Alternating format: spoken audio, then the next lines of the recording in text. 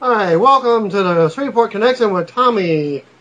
My report today is going to be on the WrestleMania weekend results from fan access along with the Hall of Fame ceremony. Okay, but I'm going to give you some news prior to that. Todd Grisham and others will be at WrestleMania Access during the week filming segments for Friday's SmackDown as they showed it, not much on it. Access kicked off Wednesday at the Georgia Dome at the World Congress Center in Atlanta from 6 p.m. until 10 p.m. There was an incident at last week's WWE Live event in Evansville, Indiana, where fans got hurt after Sheamus and Daniel Bryan crashed into a ringside fan barrier. One of the fans was really upset until Dean Malenko came out and invited him to go backstage and meet a lot of the WWE stars. The fan noted that Jerry Lawler and a WWE trainer looked over his knee while John Cena, Randy Orton, and others spoke to him personally and took photos with him. Sheamus came in and apologized and then gave the fan his signed t-shirt that he wore that evening. In regards to the WWE article on Abdullah the Butcher Hall of Fame induction that was changed to say he never had dream matches with Hulk Hogan or Bret Hart, Abdullah did wrestle both men. However, it was not in WWE, it was in New Japan, and he wrestled Hart in Stampede Wrestling. Okay, and WWE's new DX DVD that is coming out in a few days. After WrestleMania, there's a segment where Triple H and Shawn Michaels make fun of each other for losing to The Undertaker. So there you go. There's your spoiler for tonight's WrestleMania. Triple H noted that Taker always beat Shawn, and when Shawn responded that Taker beat Triple H too, Triple H acted as if it's something he's tried to forget. While they didn't mention WrestleMania in the conversation, the impression given is that they were talking about the match at WrestleMania 27, not the previous matches. Jerry Lawler was reportedly told that he cannot use his finishing move, the pile driver, in his match with Michael Cole tonight at WrestleMania. As you know, that pile driver is his finishing move. Or actually, one of his finishing moves. Okay, here's one of your fan access matches. Yoshi Tatsu defeated Jessa Gabriel in a singles bout during Friday night's or Friday afternoon's WrestleMania Access session. WrestleMania match ordered has been changed, and the following matches are the last four to go on tonight at WrestleMania 27. As of 2 p.m. Eastern Time this afternoon, the script now calls for Jim Ross to come out, and then Jerry Lawler versus Michael Cole is to take place. They will be followed by Undertaker versus Triple H. That match will be followed by the eight-man tag team match. And then finally John Cena versus The Miz with The Rock's involvement at the end will close the show. Talent and officials from Florida Championship Wrestling are on hand for WrestleMania 27 in case they are needed for extra roles, such as I heard and read from several different wrestling sites.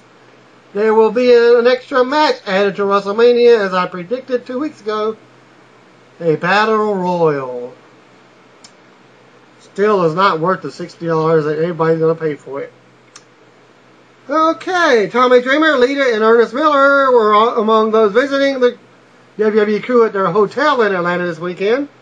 Vladimir Kozlov has been wearing an arm sling in Atlanta this weekend to sell his injury from the core from last week's SmackDown event, where he was attacked at Axxess on Saturday morning, as well. That was yesterday. Cody Rhodes is also keeping in character this weekend while he's out and about, wearing his protective face mask. As noted before, WWE officials have decided to stop using the word wrestling in their name. The company has issued an internal memo that the word wrestling is no longer to be used in any way, shape, or form.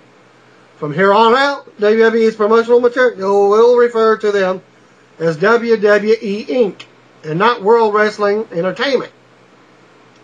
This goes for everything from posters to books and commentary on WWE programming.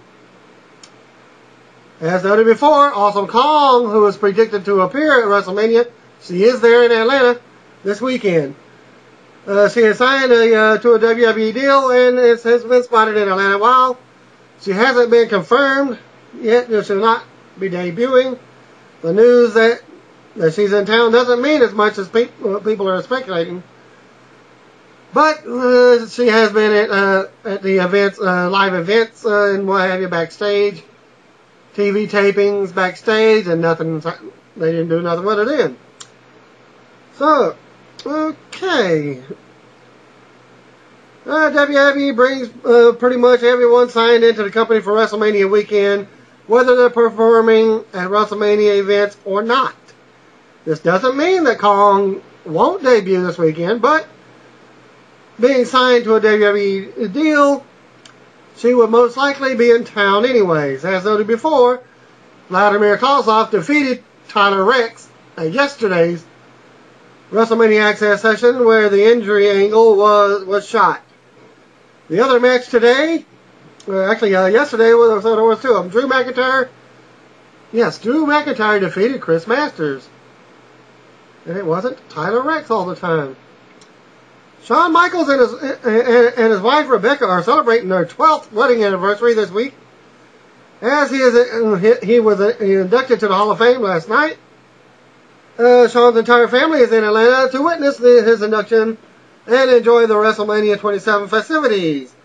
Matches at this afternoon's WrestleMania Axxess in Atlanta saw Chavo Guerrero defeat Heath Slater, and the Great Khali defeated Zack Ryder. WWE has posted footage from James Lauranitus discussing his father, the Road Warrior Animal, inducted to the WWE Hall of Fame. Animal was recently asked on Twitter if James would be doing any wrestling, and he replied that they have talked about it. And there's a video I will try and show at the end of this report.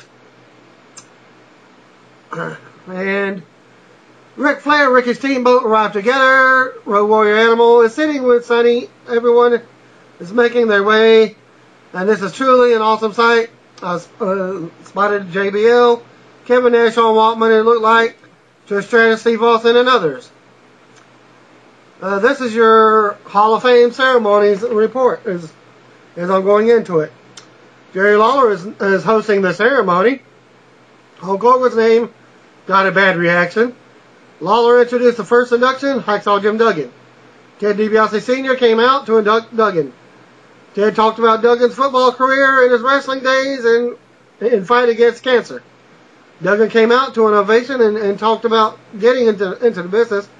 He ended his speech with a promo against the terrorists would fight, and he trademarked, "Ho!" Duggan's speech was met with lots of USA chants from the crowd.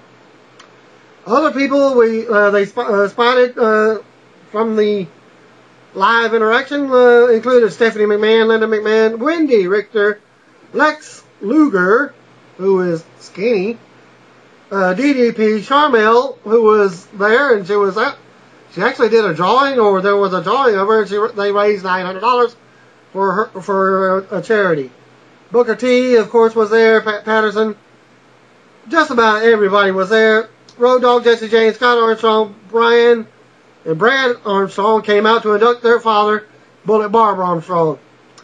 Great reaction from the fans for BG James, who doesn't look much different from his DX and TNA days. This induction was way shorter than Duggan's. A fan at this point was ejected by security for yelling. Way to go. All of WWE Divas are out now to induct Sunny. Layla and Michelle McCool put her over big as the original diva. Nice touch with the Divas, inducted Sunny, and a good speech by her. the Divas hung around on stage with her. Sunny talked about her late husband, Chris Candido, and getting into the wrestling business. She said after tonight, there is no debate on who the original diva is anymore. Ashley notes that only Lay Cool spoke, but the entire diva roster was present for the induction. Speaking of Ashley, that's the person who sent in the report. Lawler introduced Terry Funk next, who talked about his history with Abdullah the Butcher. Funk is great on the mic, as usual. Abdullah the Butcher was introduced next for another short speech. Abdullah got emotional and cried when talking about his family and talked about getting the call from WWE. He had his trademark fork with him. Big pop from Abdullah from the crowd. He thanked God, the fans, and his family. Road Warriors and Paul Ellering are being inducted next. Their name gets a huge reaction at first. Dusty Rhodes comes out to induct them, but puts over how important they are to tag team wrestling. Dusty has the best speech of the night so far. Huge LOD chants as Animal and Paul Ellering come out. Ellering and Animal have an action figure of the late Hawk on the podium to commemorate him. Animal did most of their speech, and he and Ellering talked about Hawk. Animal talked about the day Hawk died. They thanked their fans and family. Great moment.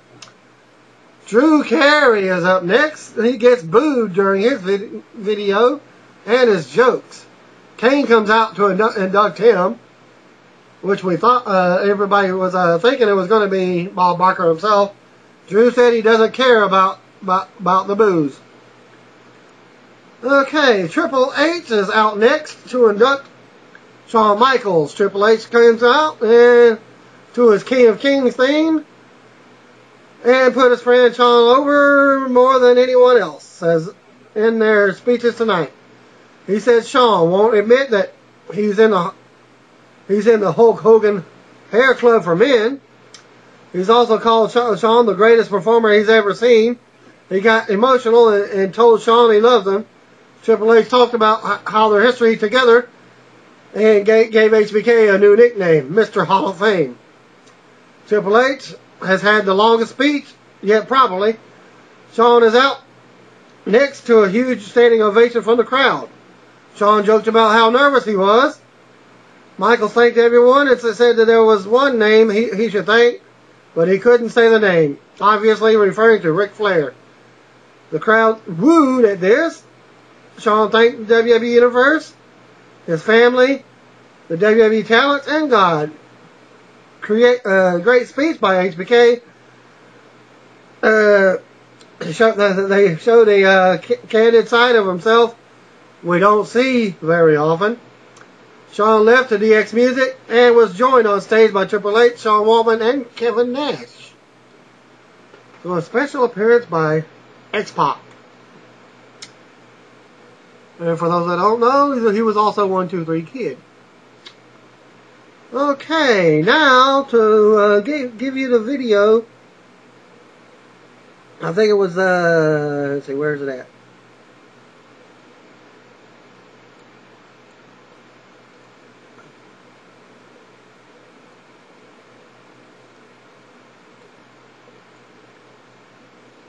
Copy.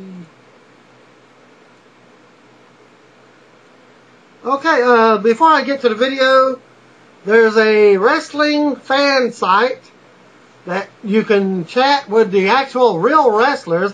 They set it up this week. I got an invitation from Undertaker himself, and so therefore I'm with him, Sting and AJ Styles.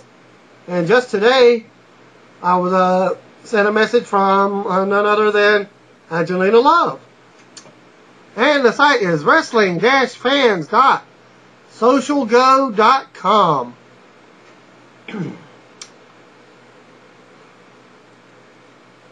Okay, now to get to the video, which of course it does not show up. Okay, let me find it.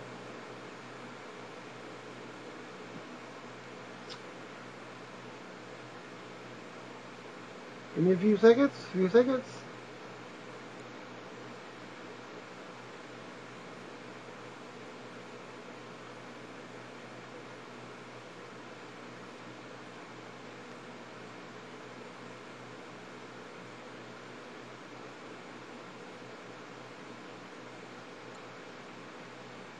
I believe this is it. Hopefully.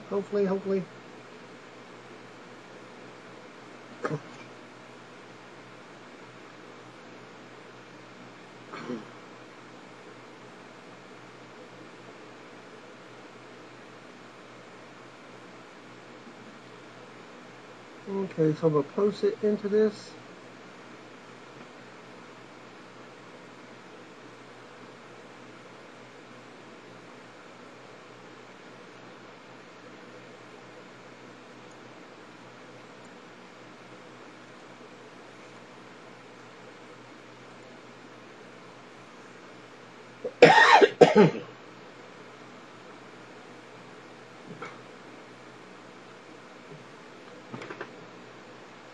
Alright, it's about 1 minute and 22 seconds, and here it is.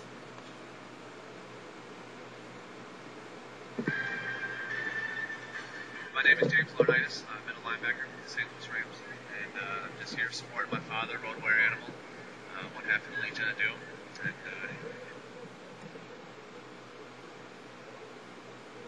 it's induction into the Hall of Fame. I'm going to stay quiet because it sounds very low. Much work he put into it. You know, I remember recording a lot of matches of his, you know, on Raw and whatnot, making sure he'd come home and watch them and see how he did and stuff, and kind of seeing him get recognized as obviously one of the legends. It's a huge accomplishment for him, and I know it's very satisfying to him, and I think for the whole family.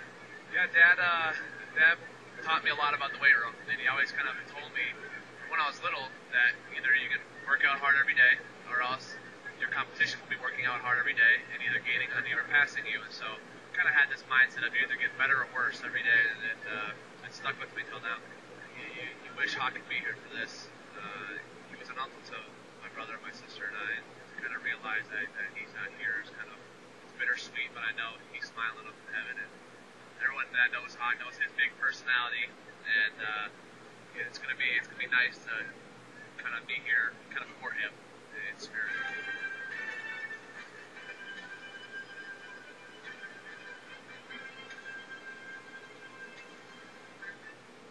A nice little short video. And thanks for viewing, and stay tuned later tonight for your WrestleMania live report.